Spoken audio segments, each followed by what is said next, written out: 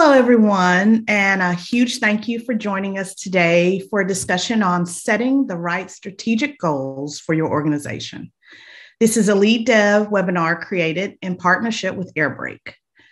This webinar will last about 45 minutes, after which both myself and the panelists will head over to Lead Dev Slack to answer some of your questions in the Effective Teams channel. I'll repeat that at the end so that everybody can move over to the channel. We may also have time to answer a couple questions live, so please do submit those through the QA feature in Zoom at the bottom, and we'll get to them if we can towards the end. So let's get started with some introductions. My name is Tanisha Barnett, and today I'll be joined by Stevie, Mustafa, Mandar, and Eric to share their experiences and insights.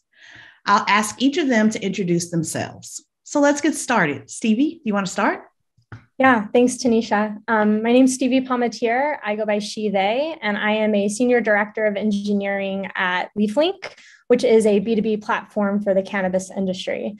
There I oversee our technical roadmaps and engineering teams associated with our product offerings for payments and capital management. And prior to LeafLink, I've been on Wall Street and have built teams and found solutions for similar problems through fintech innovation and consulting. So I'm excited to be here with you all today. Great. Mustafa, do you want to tell us a little bit about yourself? Yeah, thanks, Tanisha. Hi, everyone. I'm Mustafa. I go by he, him. I'm a VP of engineering at Coursera. Before Coursera, I spent my time at a few startups, including Evernote and Twitter. And I lead product and platform teams at Coursera. I also play a key role in driving the engineering vision for Coursera, and have helped joined the company 7.5 years ago. So I've helped the company scale from a small company to where it is today. I helped set the North Star and engineering vision of Coursera. So I'm really excited to be part of this panel and discuss how to set goals with all of you. Great. Mandar? Sure. Good morning, everyone, and thanks a lot, Tanisha. Hi, everyone. I'm Mandar. I'm VP of Engineering at Masterclass. Masterclass, we are a growth stage company. We are in the education tech space. Essentially, we have courses from various masters across the world, master practitioners, starting from Gordon Ramsays of the world and Steph Curry's of the world, all the way to Hillary Clinton's and George W. Bush. My role, I oversee everything engineering at Masterclass, setting from technical direction all the way to how to tie it to business goals and things like that. Similar to Mustafa, I have been with Masterclass for past 6 years and grew the team from when I joined, we were about 3 people to about 120, 30 people in the engineering team. So really looking forward to the conversation here. Great. And Eric? Sure. I'm Eric Anderson. I'm currently CTO of Airbreak and VP of Engineering at Logic Monitor. Get into that in a second. Before that, I actually did IT, ran a data center here in Austin for many years. And then from there, I joined a startup that didn't do super well. So I learned what not to do at a startup. And so following that, I started 2 companies where I was CTO. Both were acquired. One was acquired by Oracle. And then I was at Oracle for a few years as a VP of engineering, building out their Kubernetes cloud service. And then from there, I joined Airbreak as CTO, which was acquired by Logic Monitor. That's how I got here. In my spare time, I hang out with my family and I learn how to fly helicopters because, why not? Awesome. Thanks, everyone, for introducing yourselves. So we know strategic goals help teams and their organizations stay focused where they're going and why. Today, we'll discuss a little bit of how we set those, how we communicate those goals for our teams, and how they drive growth. We'll discuss what success and opportunities look like. So let's get started with our first question. So this is for everyone on the panel. What do goals look like for each of you and your organization? So Mustafa, let's start with you. Yeah, a great question. So at a high level, the way we set goals at Coursera is we have a 3-year engineering vision, and that shows you the North Star of where we want to get to. And then we break it down into 1-year strategic roadmaps, which is more concrete steps to get to the North Star. And we refresh our 3-year vision every year. It doesn't mean that ideally it doesn't change and pivot a lot every year, but we still like to take a look at it and see if like anything has changed with the business, or anything has changed with the environment we are in. Like COVID had an implication on our 3-year vision, right? So that can have a big impact, but we do look at it every 3 years. So what it looks like for us is we break it down into 3 areas. The first one is quality, where we measure site-wide availability. And at this point, we are more focused on functional quality and how to make a delightful user experience and what are the areas involved there. So things like a component design system and other areas fit into that first bucket. The second one is around engineering productivity. So how do you improve your build process, your CI/CD pipeline, and other things that are needed to, in a day-to-day individual contributors workflow. And then the last one is around organizational goals, which includes investing in things like a career framework, or our diversity, equity, and inclusion goals are here as well. We have our hiring goals, and we also have things like learning goals. Like, for example, because we are in Coursera, we also have goals around learning and growing our skills as an organization. More recently, we've also started measuring productivity using DORA metrics, which is the DevOps research and assessment metrics, and including things like deployment frequency. So yeah, that's what the goals at Coursera roughly look like. Great. Awesome. Mandar, do you want to tell us a little bit about what goals look like at your organization and how you go about that? Absolutely.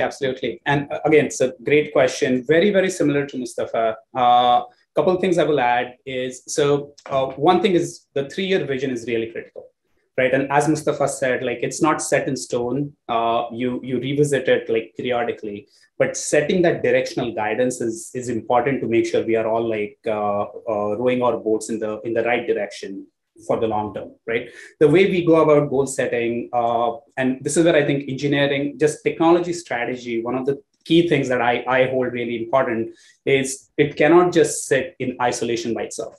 It has to sit alongside other functional strategies around like product, around marketing, about monetization aspects, about like just whole slew of things, right? So the way we go about goal setting at company level is we have buckets around strategic critical areas for the business. So I'll give you a few examples, right? Let's say customer acquisition is one area.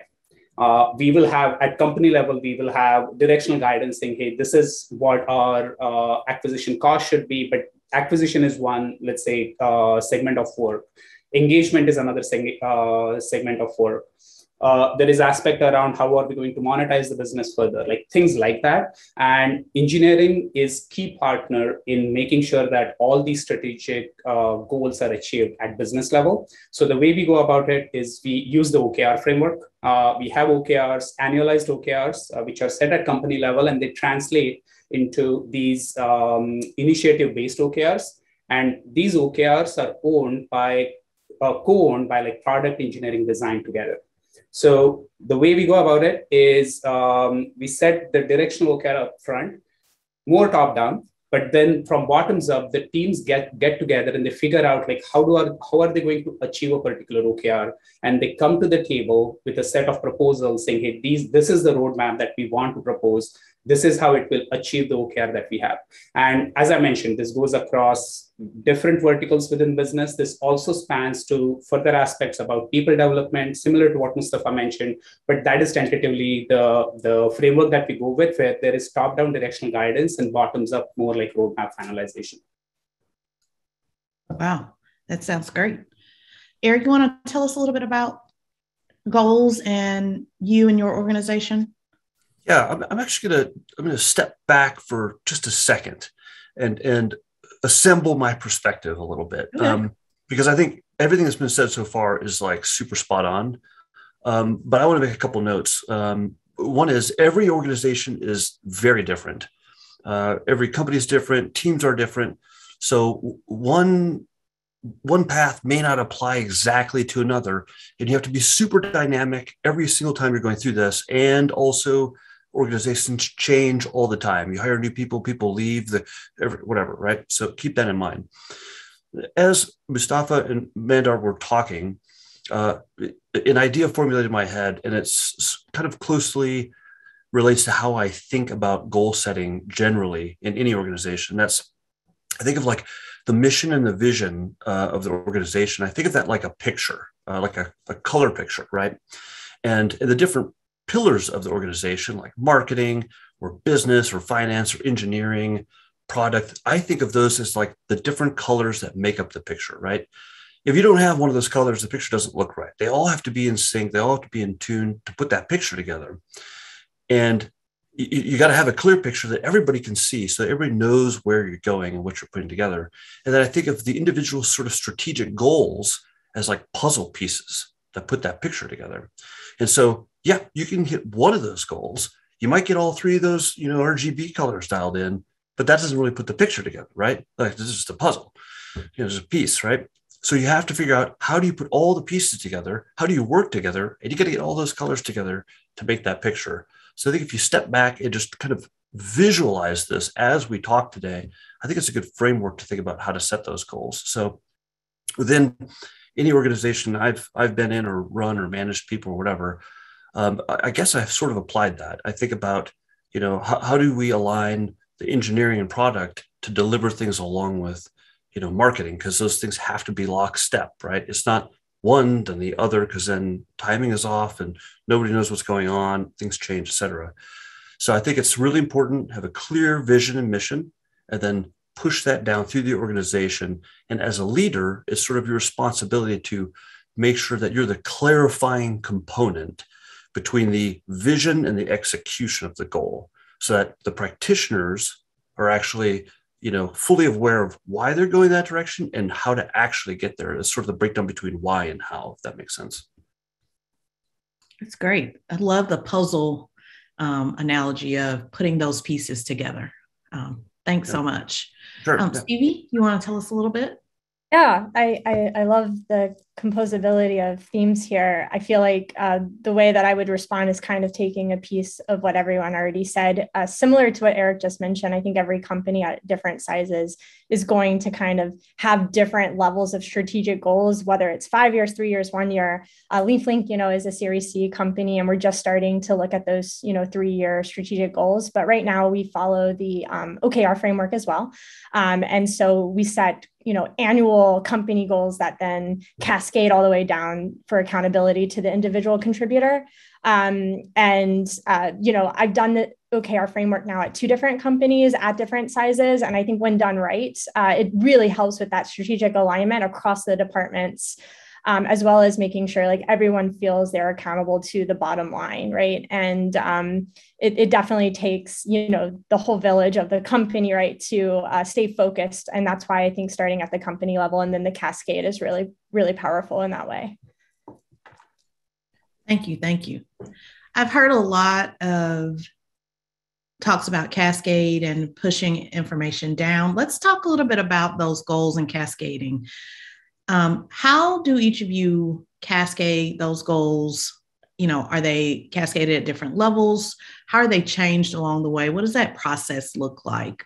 Stevie, you want to tell us a little bit about it? I just heard you talk about cascading. Yeah, for sure. So, I think at the company level, not only do you have the company goals, and so the objectives and then the KRs are what cascade to different levels, but you also have themes and guidelines and mandates and tenets. So our themes are, and I believe Mandar, you talked about themes as well, right? So our themes are invest, scale, and adopt for 2022, for instance. And so what happens is then after the company level goals were set at the annual level, then our different departments, so whether it's marketing or product or engineering, all get together. And then where there's convergence, if you're familiar with the Spotify model, like tribes, for instance, or domains, they get together as well to cascade their annual OKRs. And then quarterly, every cross-functional pod, so specifically talking with tech here, so data, product design, product, engineering, DevOps, QA, they all get together at the EMPM level quarterly to then figure out how do we cascade from the annual goals that were set, with optimizing quarterly on iteration, agile prioritization, because maybe you're not focusing on the right things and you learn as you go. And then learning, of course, is part of that. And then the collaboration itself. At the individual level, individuals will get to, quarterly plan as well. One of their goals should cascade from their pod that they sit on, again, from that accountability chain. And then the other two are actually around either personal development or just general engineering improvement for the function that they are aligned with or their domain. And then, I think Mutafasa put out that like different, things are a priority at different times. So whether it's, CI/CD, or it's just general quality or hygiene, or maybe it's a component library that's coming out of our front end guild, or, how may we figure out better, sharding coming out of our data guild. Individuals can be inspired to align their individual OKRs from those type of more, I would say, function level OKR setting versus the ones that cascade directly from the company. So the importance is that the process is also agile itself. So we just went through a major growth spurt. We over doubled in size last year, and we're going to do the same coming into hopefully this end of this year. So we're actually resituating how we get together as a group for this planning process. But, what I love about the OKR process is it's supposed to be intentional and aspirational. So you should have a significant amount of time that you designate to the planning process. So we always start the mid-quarter, and we're starting to think about it a little bit more bottom up than top down. But, I think we'll learn through this next session of, which approach is best for us. Awesome. Eric, do you want to add anything?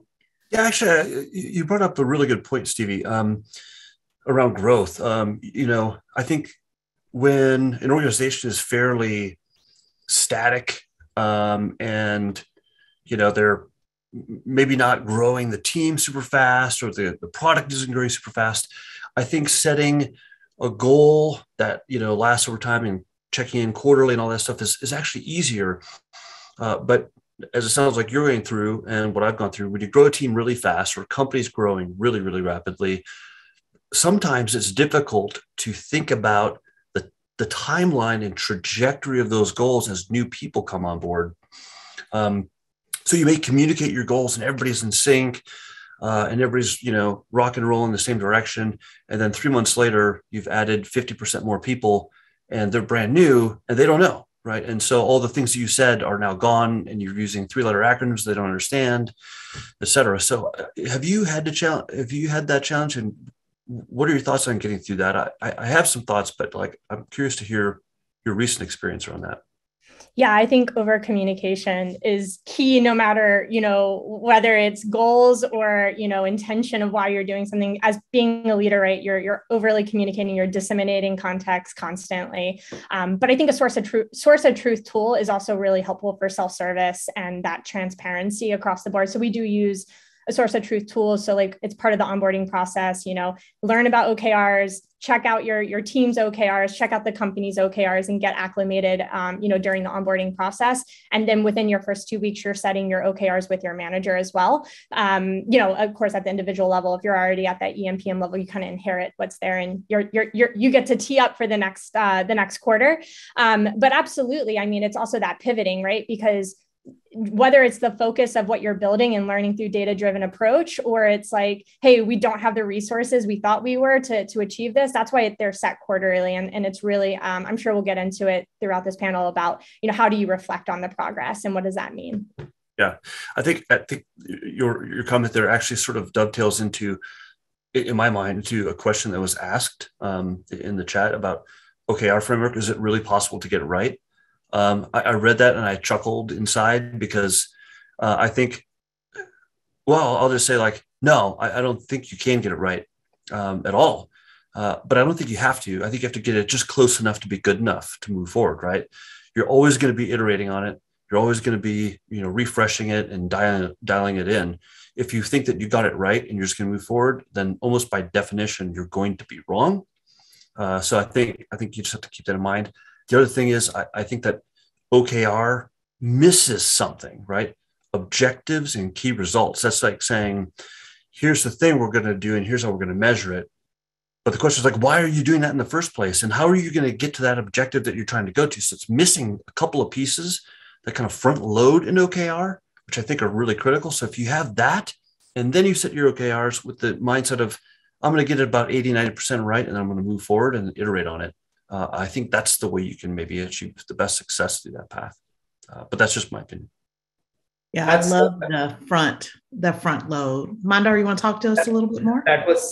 I raised my hand to make the exact same point. Like communication is key. And the point that Stevie mentioned earlier with respect to as the team grows, communication becomes like more and more important, because when you are a 3-people company versus when you're 150, 500 people distributed across the globe, like it's day and night, right? And documenting things, moving more to asynchronous form of communication in that way is really, really important. But the point that I wanted to make sure we get to is what Eric just mentioned, is that why, right? Like what OKR gives you, like what we are doing, when, and all of that. And the key part, which gets missed a lot of times, is why something is critical. How does it map back to the business? What is the kind of business impact it is driving? And if you can land that with the team, that really gives the team also ownership in thinking that, hey, what I'm doing at my level, this is how I'm moving the business forward, right? And that's the communication key that I think as leaders, we always have to make sure that we are percolating down throughout all the levels in the organization. Yes, that why is so important. Mustafa, you want to talk to us a little bit more about the cascading of different levels? Yeah, great points by everyone. And I completely plus one the why. And that's what I wanted to talk about as well is when you look at the vision, the 3-year vision that I was talking about and the 1-year roadmap, right? The 3-year vision, one of the things that's more important there is how you're influencing the organization versus just communicating the goals or just setting the goals, right? And influencing the organization in the right direction is really the goal of at least the North Star, right? And so I think that aspect and that viewpoint is really important when you set these goals. One of the things that we've done that has worked really well in terms of how do you communicate this vision more accurately, because OKRs is almost a weird framework to use for a vision, right? For communicating a 3-year vision. For 1-year roadmap, I think it still makes a lot of sense. So what we do is we write a guide that accompanies the OKR document. That's like maybe 3 or 4 pages that talks about each KR and goes into more detail on like, why are we doing this? What is the reason behind it? What is the organizational history? And how does it tie to the business goals, right? Like Mandar, I think you said like it needs to tie to the company goals and the product goals. And how does that tie? Like explaining that is important as well. So yeah, that's something we do that has worked really well for us, because everyone reads that and understands the vision a lot better when that document is there. I love that document to go along with that OKR. Talking about documents, talking about the why, what other aspects of goal setting process are important and help to set that successful goals? Anyone want to answer that a little bit?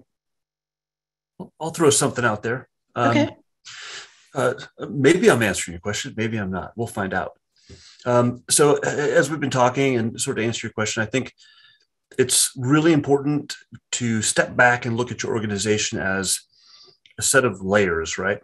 If you're in the engineering group, you might think of like layers of abstraction, right? We all love to say that as a way to solve every problem ever, right? But your organization should sort of do that too, right? So when you think of that high level vision, you think about each step and how do you actually break these things down? How do you actually set the goals at each layer so that way it's functional and it works? And I think the answer is to think of each layer as a way of translating into a slightly more detailed or broken down or specific layer. So the very high level, your C-level, maybe your CTO or somebody or CEO, depending on the company, they're setting sort of a high level mission and vision, super broad, right? They're not going down to the detail necessarily of saying, well, here's each individual weekly tasks or whatever. Now, when you're a small company and you have a team of 15 people, it might actually be like that. Because if you think about that, that's the only layer of abstraction you have in your organization. As you grow and you add a VP and then a director and then some managers and then team leads and stuff, each layer is sort of responsible for taking the layer above and just dividing it by 4, right? Just think of it like that. Each thing just divide by 4, break it out into 4 chunks, and then let the next layer down also do that.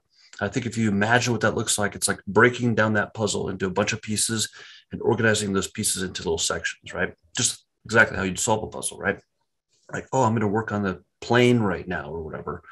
So I think that's sort of a critical flow in order to actually get these strategic goals all the way down into a reasonable, executable plan for the rest of the team. I'm taking that puzzle and I'm breaking that down. I'm taking that with me from this. Thanks so much, Eric. Yeah, you can have that. Mandar, you do want to talk to us a little bit about? Yeah, and I really love the puzzle analogy and the color analogy, Eric. I like definitely going to steal it from you. With respect to, so just one thing to add, so we touched on a few aspects before. It's how do things map back to the organizational goal, business goals. One of the other things when it comes to goal setting to keep in mind, especially from engineering standpoint, is the engineering work that you have in front of you. You should look at it as like a portfolio of items. Right, like product is going to drive a certain things, marketing is going to drive a certain things, and you are going to be co-owner of those. But that's not the only stuff that is going to move the business forward. And you, as an engineering leader, are going to bring perspective to the table. I'll give a couple examples. Automation plays a key role, not just within engineering. There are aspects across the company where automation is going to be helpful.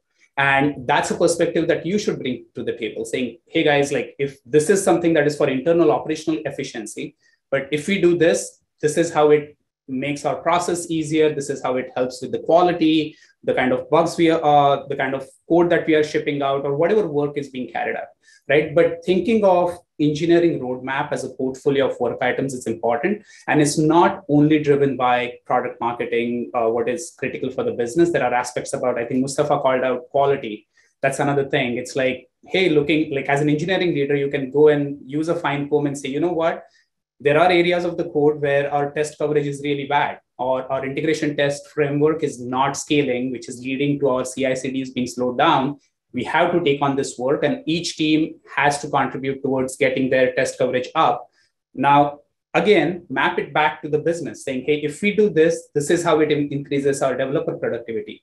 This is how it increases or decreases our SEV zeros that happen on the site. This is how it leads to customer happiness. But just think about like the work items in front of you as a portfolio of items, not just about product or marketing. That's one thing that I wanted to call it. That's great. Thank you so much. So let's talk, we've talked about what things have been successful, what things are helpful. Let's talk about a few things that we should avoid in this process.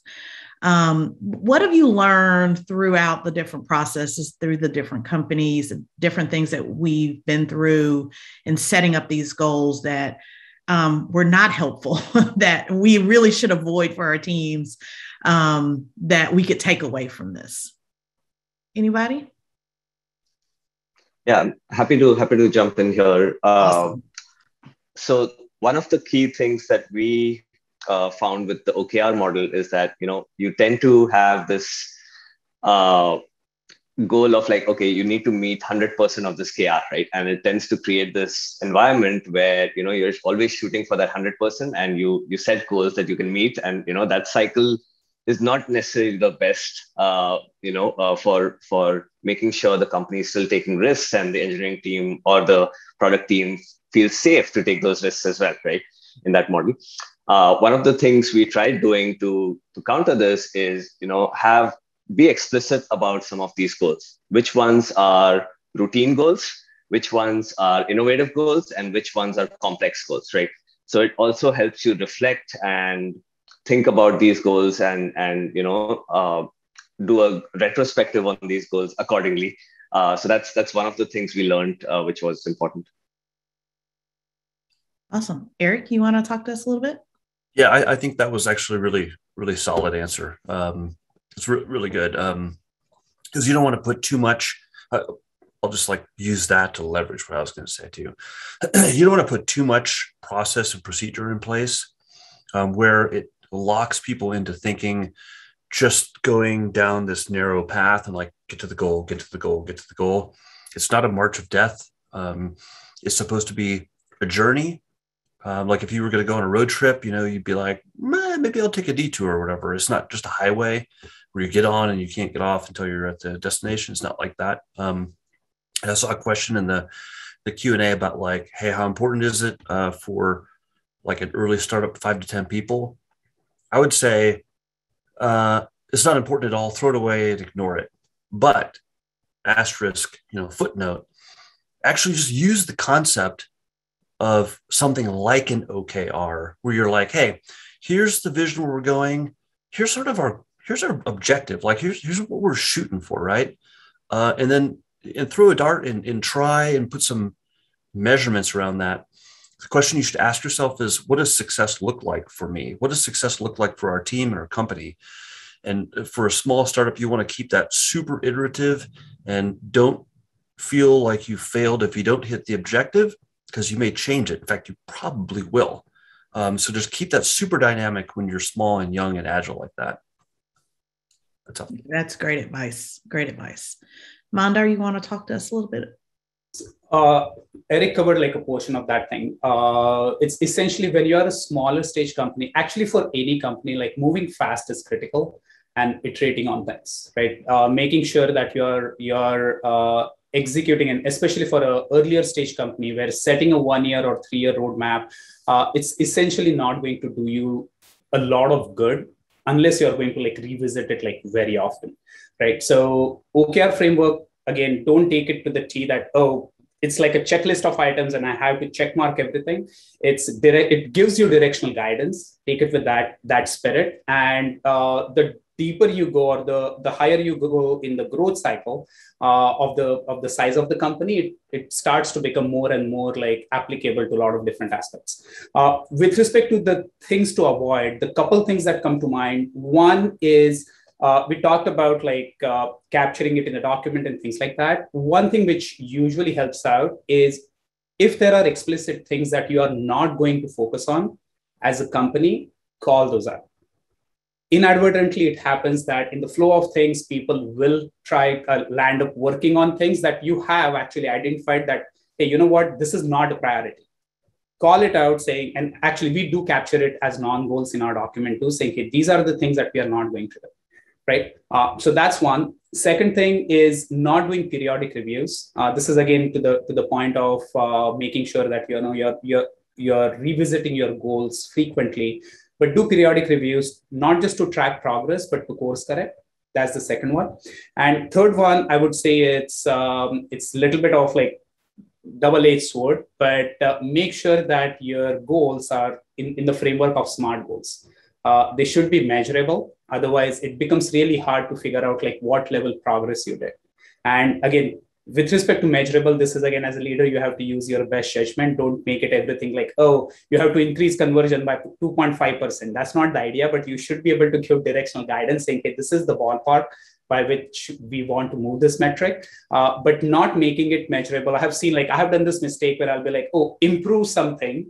And that improve is such an overloaded term that you don't know whether you achieved the goal or not at the end of the day. So it may give you false sense of progress while it might not have actually happened, right? So being intellectually honest, like that's what OKR framework is there to bring for you. It's just be intellectually honest on what we have done and what we have achieved. So those are the few things that come to mind. Great, thank you. Stevie, would you like to add anything? Yeah, it's like when you go last, it's always like you're just an echo chamber at that point. But I think, I mentioned already, we're a bit smaller, I think, than most of the companies that, are on this panel. So I 100% agree with the agility aspect. And I think that was in my prior company as well. So I see the OKRs more as like keeping everyone focused on the intention of where we're going, as well as what we want to influence with the KRs. The call out of like what we're not doing, I think that's where the intentionality really helps, especially when you have a lot of like innovative like things going on. It's like, okay, well, at any given point, we should check in and say, is this still worth our time, right? Because something else might have come through in the data that's pointing us from a go-to-market side or more intentionality of our capital and focus, especially with less capital and less resources. So I think just being agile and nimble, even using the OKR framework, it's just like agile, like don't be too dogmatic if you don't need to be, right? It's just like kind of guardrails and guidelines to help, structure, I think, that accountability and strategic alignment from a North Star standpoint. Thank you. Thank you. So let's talk a little bit about the evaluation of these goals. So what's the process that you use for evaluating goals performance? How do you build on those learnings for building out future goals? So we've talked a little bit about the goals, what's successful, what opportunities. So then now how are you evaluating how you're doing against those goals? Anyone want to start out? Okay, Stevie? Yeah, sure. I was like, well, I didn't lower my hand, so that was perfect. Yeah, a lot of what I'm hearing already, I think aligns to like my philosophy personally, but also, at LeafLink, you never want to, say you're fired because you didn't meet your goals progress. It really should reflect on like the why, like where can we course correct? Like what are our learnings here? Again, I'm not an OKR spokesman, but I do really like the framework. And I think to the point that I believe, I'm lost who said this, but the 100% achievable notion of OKRs is incorrect, actually, right? You should be aspirational and lofty, and there should be wiggle room for failure. And then that makes it a safe space, right? And then the reflection is like, why did we meet, why didn't we meet the 100%? And it opens that dialogue. Of course, if you're less than 70%, I do think there's also a little bit more intentionality on like, why? Is it a team performance issue? Is it a resource constraint? Is it a roadblock or a dependency? Perhaps it's just the wrong focus. Like your assumptions, your hypothesis is not being met. And you need to pivot.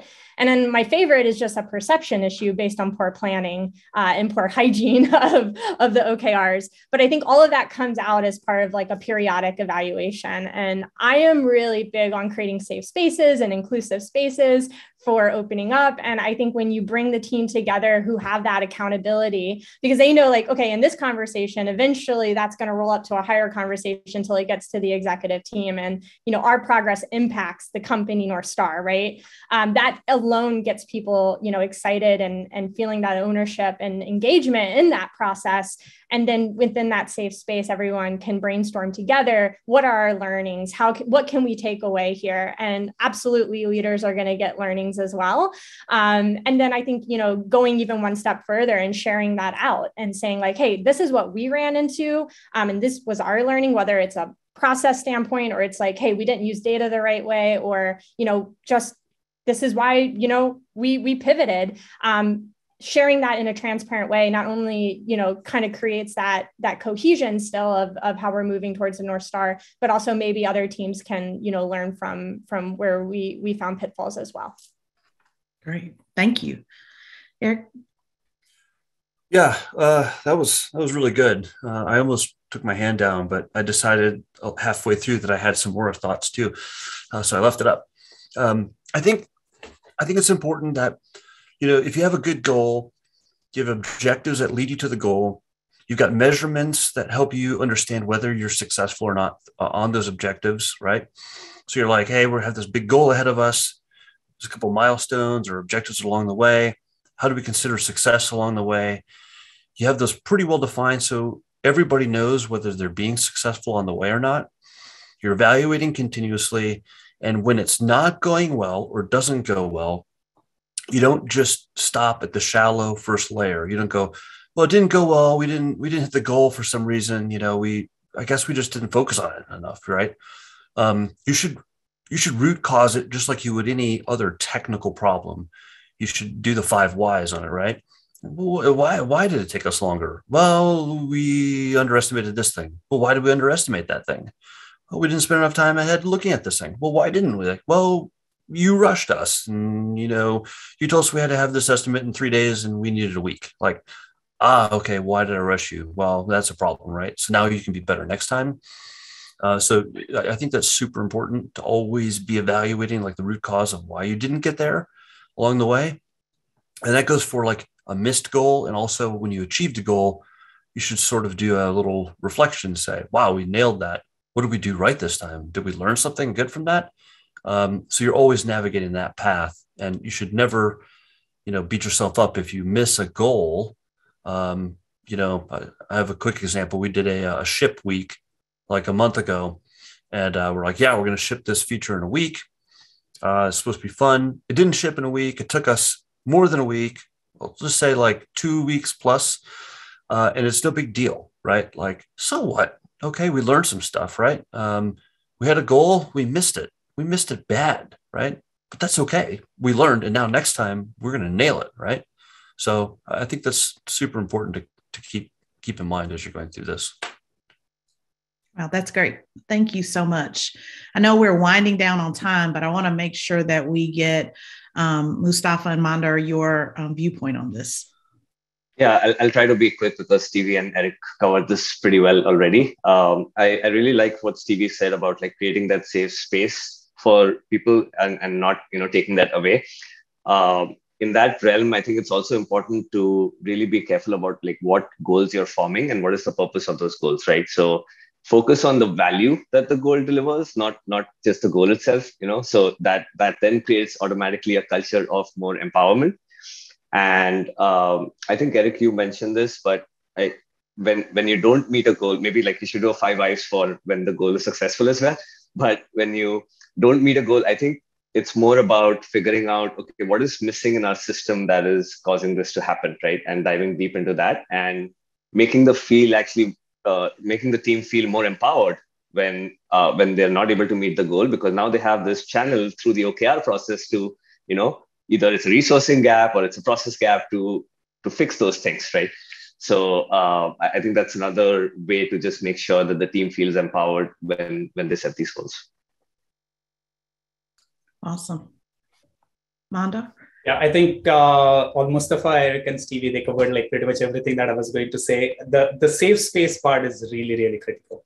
Like as leaders, we set the tone. And this is one thing that I tell all the leaders on the engineering team is like, as the leader, your job is to make sure you're creating a safe environment and a trusted environment where people can come in and they can share what their struggles are, how they're going about work. Because if that safe space is not there, if the trust relationship is not there, then all the stuff is going to get like way harder to execute on. Because you know what, like not everything is going to be successful, and we should be okay with that.